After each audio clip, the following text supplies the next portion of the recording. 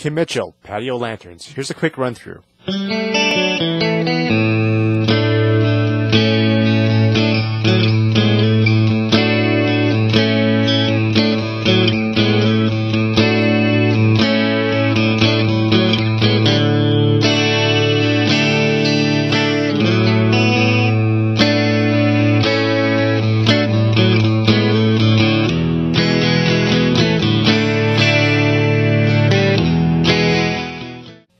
Here's a 5th string open A for tuning.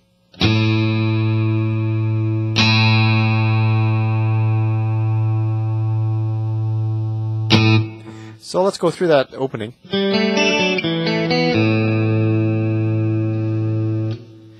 You're playing it all on the middle 3 strings, whatever, 4th, 3rd, and 2nd strings. And the first chord pattern, this finger is not touching anything, so you're going 5th fret here on the 4th string.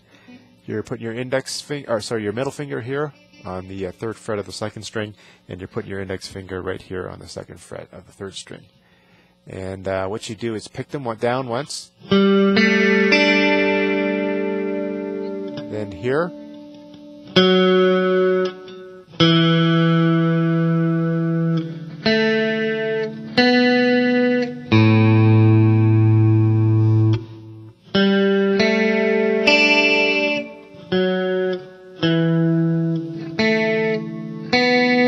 and then an open A.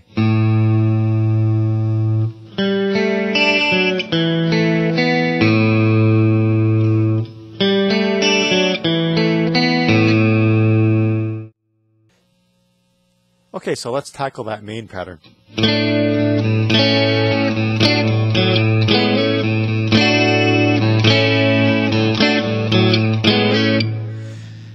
Now, you're playing the open A, open 5th string, just letting that kind of drone along, and you're mainly playing the 4th and 3rd string.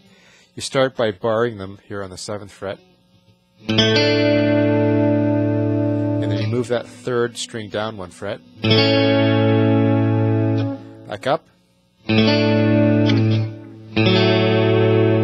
Now this is right here, 4th fret of the 4th string, and the 2nd fret of the 3rd string.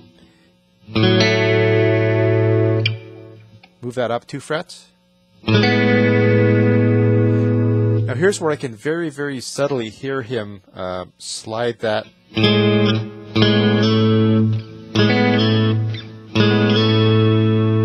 Some people play it in the end on this note, so they go.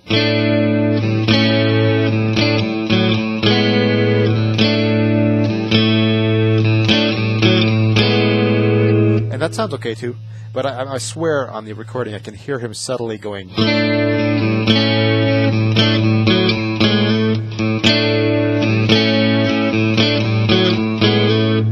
Okay, so you don't have to do that, but that's what I'm hearing subtly in the background anyway. And occasionally, if you want, you can throw in that 2nd string. So you would be barring those 3 strings. And in this chord, you play that note right there.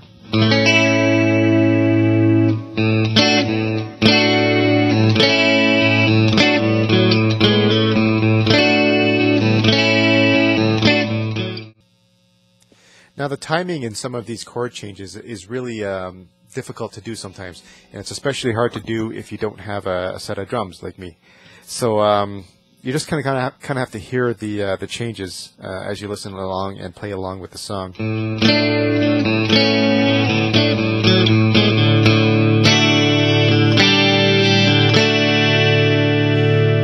So I'm mainly going to give you the chords, and then you're just going to have to figure out the timing on your own. So it's as soon as you hit that, almost go into a D, open 4th string, and then form that D chord. And then what you do is you put your pinky right here on the 3rd fret of the 1st string, and you peel off your index finger, and then back to the D. So once again,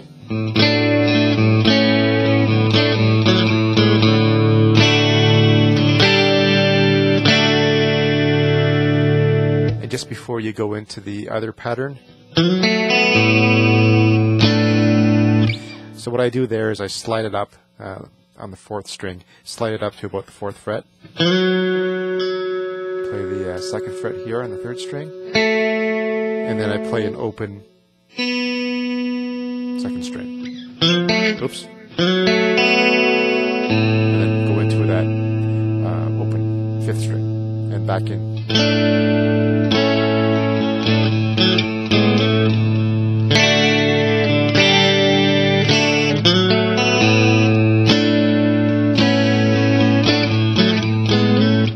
Okay. Then after that, go into an E.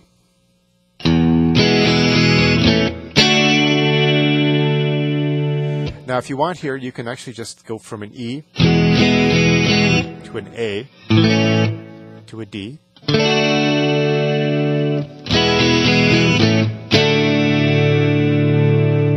What I do instead is I just sort of, as I'm fingering that E chord, is I take my, I guess, ring finger, and I just move it up like that, so it grabs the A note here, which is the 2nd fret of the 3rd string, and then play a D.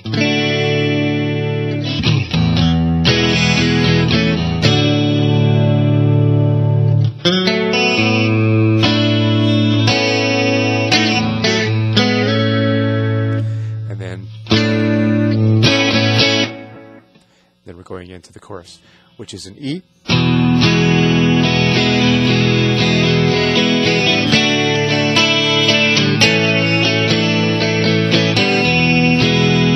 So it's an E to a D, and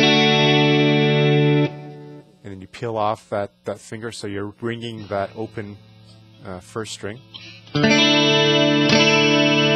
into an A.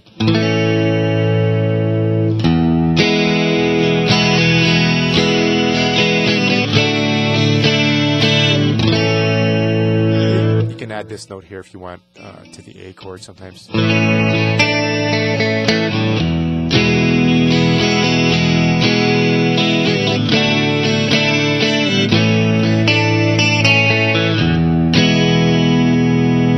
And you end on the E.